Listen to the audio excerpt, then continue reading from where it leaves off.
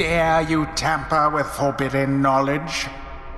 So soon after your sentence into exile, you witness now the path toward salvation. You witness the rights, the one way to return to glory. Although still a young studio, Supergiant Games has been celebrated for their beautiful and recognizable style in their first two titles, Bastion and Transistor. Now, after 3 years of development, they deliver Pyre, which is not only their biggest game to date, but presents an altogether different take on RPG combat.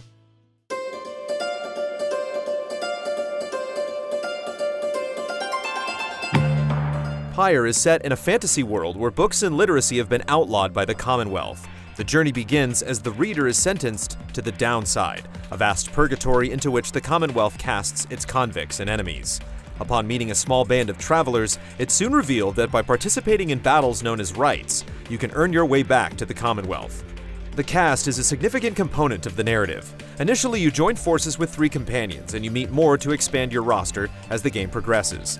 The banter and relationships among the Fellowship quickly becomes the heart and soul of Pyre. Information is thoughtfully doled out, and while there is an overarching plot, the relatable characters add an emotional urgency to the expedition. While moments during the final act are slightly long-winded, learning about each character's past deeds and possible future is fulfilling.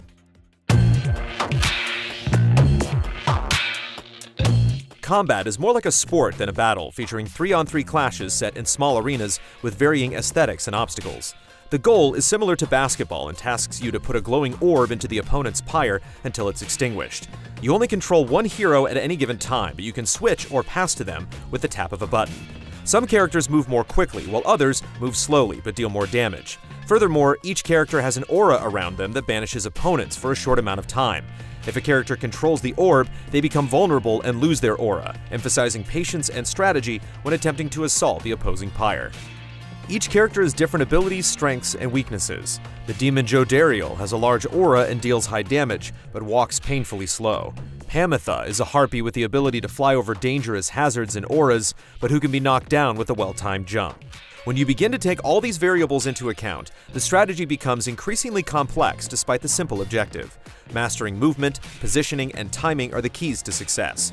On normal difficulty, the battles are not too challenging, but activating Titan Stars before each right increases the difficulty and XP rewards. However, unlike most games which have you retry until you succeed, Pyre is in constant progression.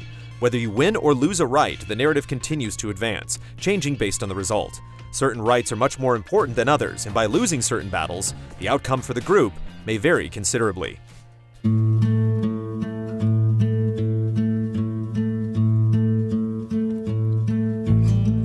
Initially, traversal is fairly linear with different routes leading to the same destination. Certain party members may favor one path over another, rewarding you with items or stat buffs. Additionally, some routes offer the option to train in vocations. You can read the Book of Rights to gain permanent stat buffs for the entire party, search the area for items, or train an individual party member for a large amount of XP. Since each of the vocations feels important, it helps add extra strategy when navigating the world map and choosing the appropriate training. Each character can gain up to 5 experience levels by earning XP from battles or vocation training. After each level, you can choose one of 8 skills with a maximum number of 4 active at any time.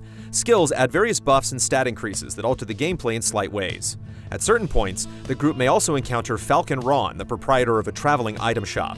Each character can equip one talisman, which can bestow simple stat boosts or more drastic changes like maintaining an aura as an orb holder.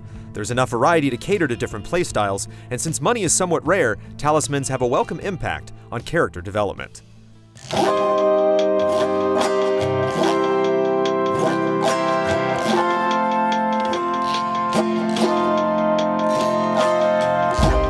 The visuals are a stunning assortment of hand-drawn backgrounds and colorful animation. From the toxic, flagging Hanos to the desert of Jomir Valley, each location has a distinct aesthetic that plays into the vast history of the Downside. Pyre also has a great versus mode, which you can play against the computer or locally with a friend. The ability to play as enemy combatants from the single-player adventure brings fresh characters to experiment with, and adds extra incentive to keep dueling even after the main story is completed. Sadly, there's no online mode, as battling against real-world players is far more alluring than the AI.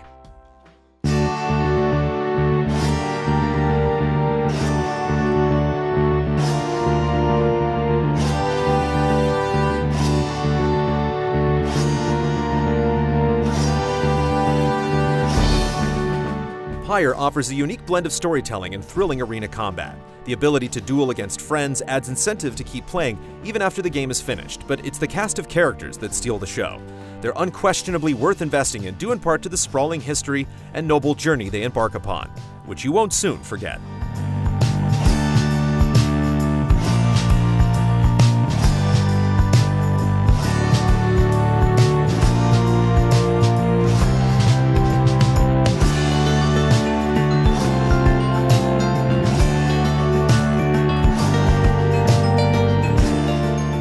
Easy Allies reviews are made possible by generous viewers just like you.